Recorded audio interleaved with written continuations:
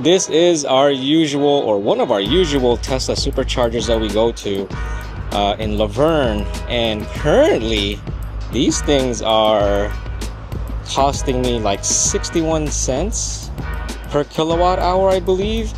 And if you are subscribed or a Tesla owner, I think it's like 40 something, and normally it's about 9 to 10 cents per kilowatt hour in price difference, but I think it's a little bit more.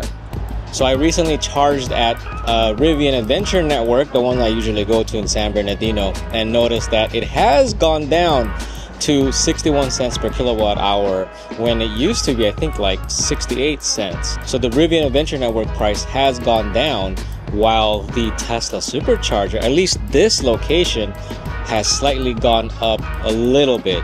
I think it makes sense, makes it feel more worth paying for the subscription. If I have no road trips, I just charge here without the subscription, so